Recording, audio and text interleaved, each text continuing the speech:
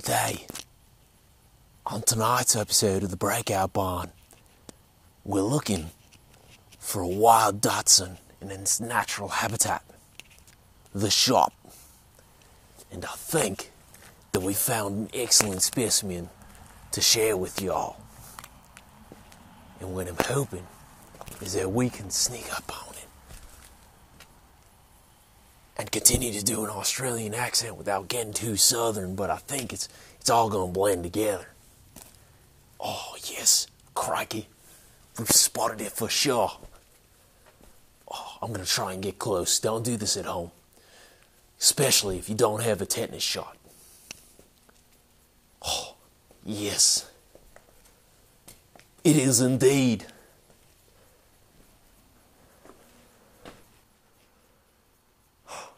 The wonder of it all. The wonder, mate. Whew. So, welcome back to the Breakout Barn, where I say so and alright and way too much. The game show where the scores don't matter and points are things that you get on your license. What we have here tonight, the same shit we've been working on for 3 weeks now?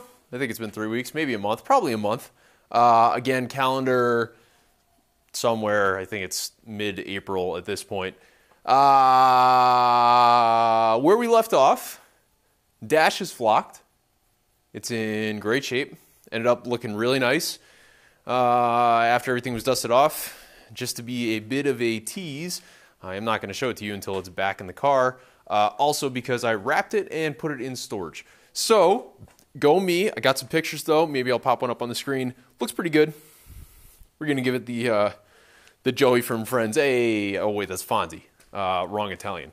So, what we're going to do this time around, I was racking my brain, and I believe that in order for me to dive in and fix these floors, I want to get all of this stuff off of the firewall. And it only makes sense that we should just pull the motor and the trans, right? Because, I mean, they're clearly in the way of me taking off the HVAC units and all of that good stuff. So, I think we're going to start by pulling the motor and trans tonight. First things first, I'm expecting it to take entirely longer than it needs to, and also not that long at all. Mostly because overhead gantry, cherry pickers in the corner somewhere over there. I really need to clean up a little bit. Organized chaos is typically how I operate, and this is a little bit too much chaos, a little too less organization. Goddamn lights are going out already.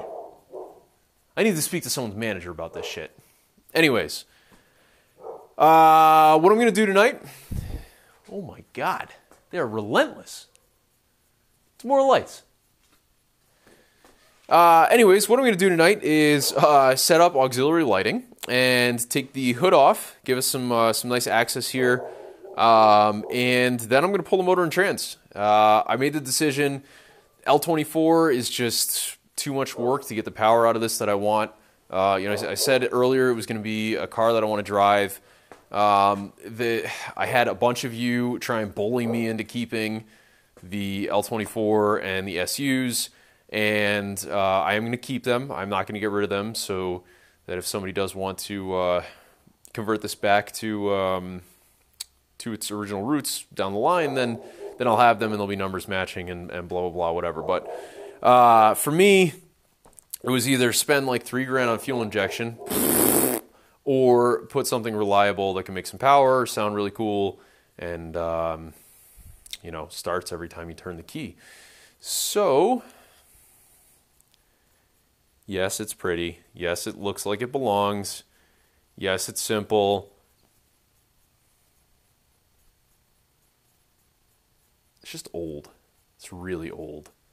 I don't know if some of you are probably old enough to get this reference, and some of you probably just think I'm talking about a rapper or something, but Old Yeller, that scene where they take him out back behind the shed. I'm not saying that it's that time, but it's probably close to that time. So the anemic 140 horse when it left the factory new in 71, because this is an early 72 from the best that I could tell, so it was most likely manufactured in late 71.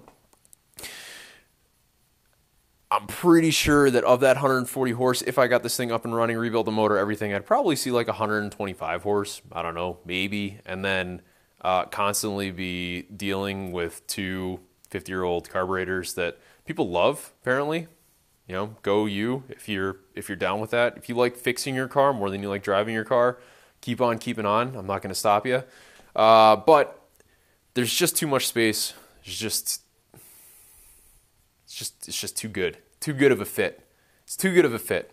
So since we're pulling out the motor tonight and the trans and pretty much the driveline back to the differential, we're going to talk a little bit about the motor and what we need to make this thing actually fit. So pretty well documented these swaps in. Just kidding, there's like really no documentation at all. Most people just pop up on the internet and they're like, hey dude, check out my LS swapped 240, bro. And then like 55 old guys hop on a Facebook group and yell about how you ruined a Series 1 and it's crap and how they wouldn't pay anything for the car. And then the car magically sells for like 35 grand 2 months later on Bring a Trailer. So what we have is a 4.8 LR4 truck motor out of a 2003 GMC Savannah van with 56,000 miles on it. I found this particular motor in Massachusetts from a dude that had a tree fall on his van in one of the bizarre microbursts that we had. And he was parting out the van after he bought it back from insurance. Turns out nobody likes 4.8s, which is a shame because they rev for days if you take care of the valve train. So I paid $100 for this bad boy. So after paying $100 for the bad boy, I got it home, took the heads off, went through the valley gaskets, went through basically everything from the oil pan up. And just wanted to make sure that what I had bought was actually running or in running condition. I didn't hear it run in the van because there was, quite frankly, not much left of it at all. But for $100, you can't go wrong, right? So I went through, regasketed basically the whole motor. I mean, honestly, I was planning on stripping it down to a short block, shipping it off, having it rebearinged, and I mean, it was just in too good of condition. I got some pictures that I can throw in here. You could have, not that you would want to, I guess if you wanted like an oily taco or something, you could eat tacos off of the interior of this block. If you're not familiar with the LR4, they did not have an issue with ground clearance.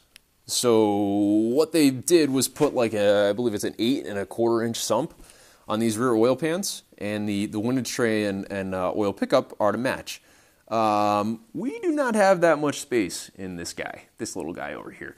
So what we need to do is we need to swap out the oil pan for one that's actually going to fit. And in the best of my measurements, from what I could see, we need one with like a 6-inch sump, which happens to be a Camaro F-body pan or a what they call a Batwing pan, which came in the Corvettes. And what I found was Camaro pans are pretty cheap. So one of those is showing up. It's just a factory pan. It's not a modified pan or anything like that. Don't have the use case justification to drop $600 on a fabricated pan. So cast aluminum ones from the factory should be fine. It'll look a lot cleaner than this one that's obviously seen 52,000 and 18 years, 17 years of New England winters. The other things that we need to do in a stock truck configuration, the alternator is what's called a high mount, and that guy typically is somewhere up here. The company, I forget the name of it, I'll throw it in one of those little blurbs that I do when I remember, makes these brackets, relocation brackets. So what you do is you swing this guy down, you drill and tap out the hole here that's actually in the casting on the face of the motor, but is not drilled or tapped. Run the bolt in, and ta-da, you have alternate. Oh, sorry, I forgot one thing. You actually have to notch out the casting a little bit here with the grinder. It's just a superficial extra casting on the motor itself, so really not a big deal. You're not harming the structural integrity at all. But alternator fits. So, ta-da! Next up, F-body water pump. The truck water pump, sitting here in my nice coolant bucket. Let's see if you can discern the difference there. Pulley on the truck water pump, super short. But ironically enough, it sticks out further. So by moving to an F-body water pump or an LS1 style water pump, which is super nice, bolts right on, you get a wider pulley that's also more compact, sits in line with the alternator and blah, blah, blah. I haven't swapped it out yet, but I have a Camaro dampener as well. The truck dampener just simply will not work. I am not concerned with power steering because this car weighs like 2,300 pounds and I actually have arms that work. So we're good to go. This is going to be it. As far as the remainder of the accessories on it, these things were individual coil pack controlled. I have the whole engine harness and the ECU is sitting over there in a pile of boxes of stuff that I moved around so that I can make space to pull the motor and tranny, and the light's back. Congratulations. I have the truck intake on it right now. And as you can see, the truck intake is quite tall. There have been numerous smarter people than I, people with degrees in fluid dynamic engineering and the likes, that have flow tested these intakes and dyno tested them. Truck intakes actually flow extremely well, especially relevant to the LS1 and the LS2 intakes. The LS2 intakes are actually trash, is my understanding. If you have one, rip, sorry, get a new one. So I'm going to see what we have for clearance. There's actually a pretty tall space and the nice bulge in the hood because the slant 6 that's in there is pretty tall. Sorry, the inline 6 that's in there and leaning a little bit is a pretty tall motor to begin with. So I think that if I can get the LR4 back far enough in the engine bay, which it is a fairly short motor for all intents and purposes, I think that I might be able to clear this. If I can, great. The LR4 intake makes it has a phenomenal torque band for city driving, for ripping around stoplight to stoplight, and it's great because I already have it and I have some fresh new injectors and all the stuff that I need to make this thing function correctly. Aside from that, I have a built world-class T5 that came out of I don't know, a Camaro. I think it was a 90. I think it was a 90 actually. It was before they got round and dumb looking, so it was either 90 or 91. Again, T5s, nobody wants them because everyone's like, oh, T56s are the greatest thing in the world. Sure, if you need to launch your 5,000-pound F-body on your 305 tires to try and run a 12-second quarter, then you need a T56. For, again, a 23 and change 100-pound car, T5 will hold up just fine, particularly because I have that thing over there if I really want to do some flat foot shifting. In order to put a T5 to an LR4, what you need is what's called a Chevy Big Block bell housing. It's a 621 casting number. You can pick them up for like, I don't know, 160 bucks, 180 bucks. Brand new. There's repops that are made everywhere. Bolts right up to the T5. As long as you have a 26 spline input shaft T5, you can make this work. So I'm going to go over this again in detail when it shows up in like 2 days. But so you go LR4, 621 bell housing, T5 sitting over there in the corner, 26 spline input shaft T5. The Fords I think were a 16 spline, something like that. But the Ford T5s, you either have to change the input shaft or change the input shaft if you want to use them.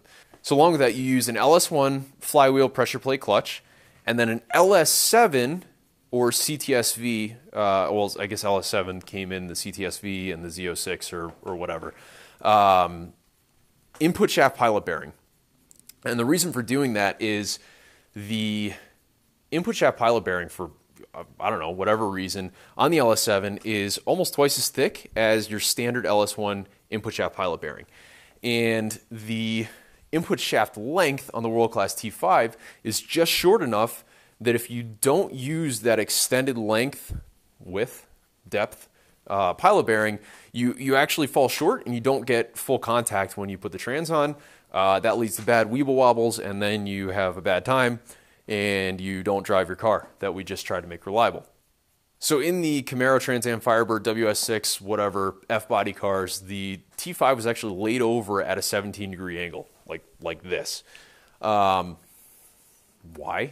Who knows? Somebody made an oops and then they sent it. But using the 621 bell housing, we should be able to get that thing close to straight up. The downside, I understand, is that it might make filling it a little bit difficult, as obviously it was designed to be filled at a 17-degree layover angle, but since we rebuilt it on the ground out of the car, that shouldn't be an issue. If I do have to pull it, it's like, I don't know, 6 bell housing bolts, and the thing weighs 85 pounds, and it's, you know, just hump it out with 2 hands and drop it on a bench. We're obviously going to have to make a custom trans mount for it in the back, but trans mount's pretty easy, especially when you have hockey pucks. Just kidding, I'm going to use a Prothane bushing. And we've got some custom motor mounts on the way. And by custom motor mounts, I actually mean Dirty Dingo. I believe they're Dirty Dingo is the name of the company that makes them, but they're slotted, adjustable, LS-style, universal motor mounts that are supposed to just drop right into this guy and bolt right up. We'll see. If they're great, I'll tell you. If they're not, I'll tell you when we get there. So, first things first, after all that talking, I'm going to pop the hood off, get some of the accessories out of the way. I don't know if there's any coolant left in it. The hoses are rock hard. Like really hard. And last I looked, oh, she's crusty. Can't see anything in there. Hello! Yeah. It smells like coolant. Don't know if that's good or bad.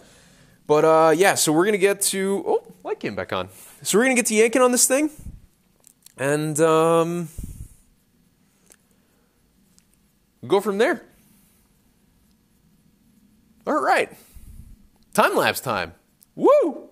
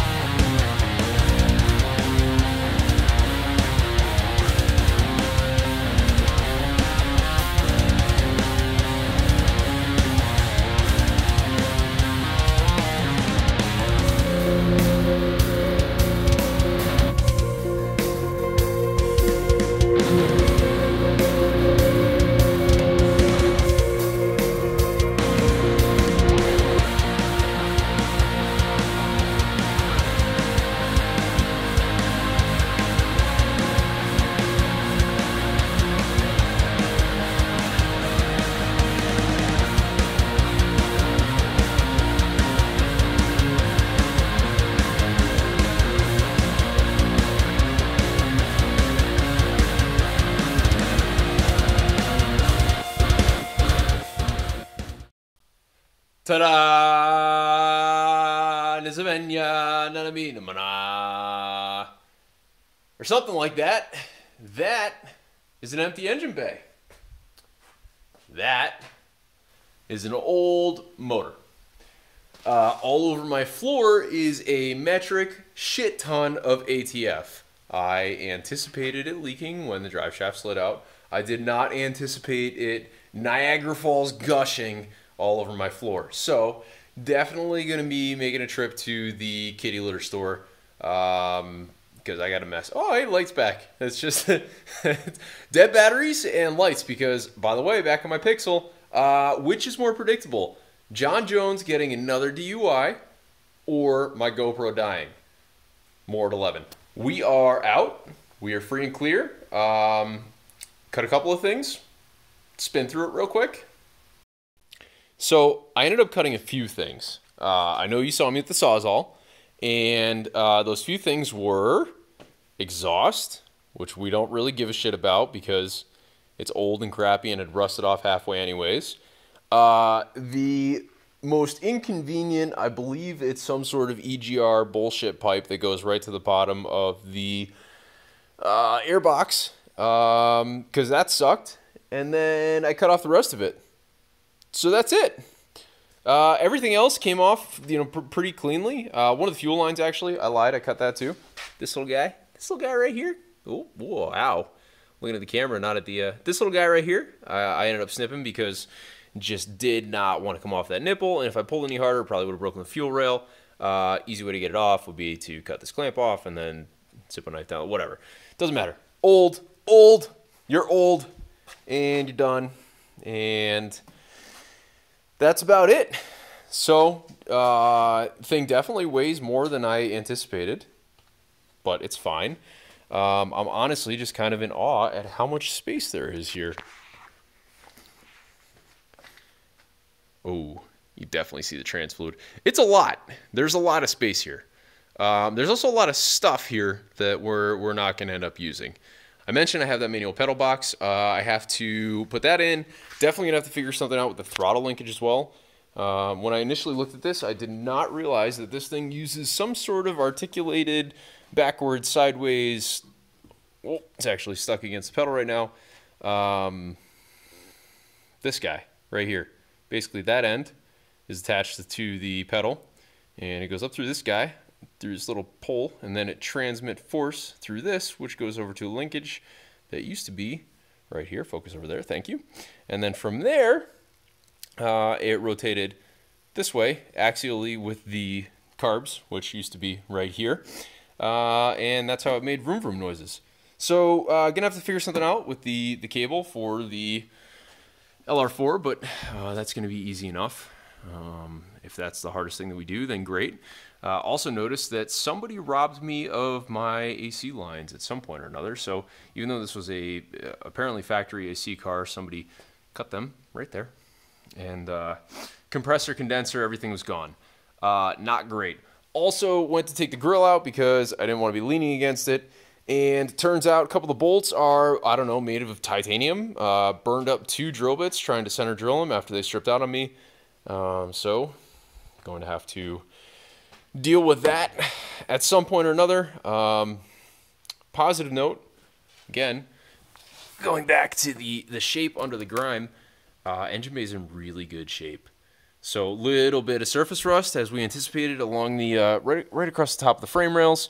A little bit of bubbling that you saw. It seems to be, the bubbling seems to be where the clips were spot welded on. It seems that that's where it actually formed, the clips that are holding the wire harness. So gonna have to address those, but they're in really easy spots to address. I couldn't be more thrilled. The floors are definitely ugly, but engine bay is pretty nice. So since I gave the Z a funny hat, I figured that I would wear my funny hat to finish this video out. Order of operations, things that's up next. Things that are up next. Things is up next. Who the f am I? Waiting for the rest of the components to show up. They should be here tomorrow, the next day, 2 days from now, and the day after that. Because even when you order 3 things from the same supplier, they all come from different warehouses and different boxes and different shipping services. One of them is actually a mystery because it got the good old USPS treatment of here's your tracking number. We showed it picked up. Nothing in the past 4 days. So I'm sure it's probably going to show up tomorrow or June 32nd. I don't know. So after everything shows up, we are going to be test fitting the motor and transmission, making some brackets. I'm not going to dive into really tearing this thing apart because I want to make sure the motor trans fits, that I have a general game plan of what I need to do, what lines I need to replace. The nickel-plated brake lines are actually in much better shape than I anticipated. I mean, like, actually really good shape, to the point where for like 4 seconds I was like, maybe I won't replace them. And then I realized that it was brakes and they're 50 years old, and I would be eligible for a Darwin Award if I did not. So definitely going to be replacing those. Eventually, don't want to do it, but I'm going to have to find out what the inside of the fuel tank looks like. Obviously, we're converting to an electric fuel pump because LR4 does not have a mechanical fuel pump. If anyone wants to buy an L24, make me a ridiculous offer. Otherwise, I'm going to find a spot to store it. And from there, once we've got motor and trans driveline figured out, we're going to start blowing the rest of this chassis apart. And by blowing it apart, I mean dropping the front suspension, the rear suspension, the rear end. I'm going to drop that stuff off to be sandblasted and then powder coated because why not? And then we're going to start tackling some body work. And by body work, I mean freaking floors. So thanks for tuning in. Till next time. I don't know, whatever the hell I've been doing with my hands where I point to myself and then I say I'm out. Adios, muchachos.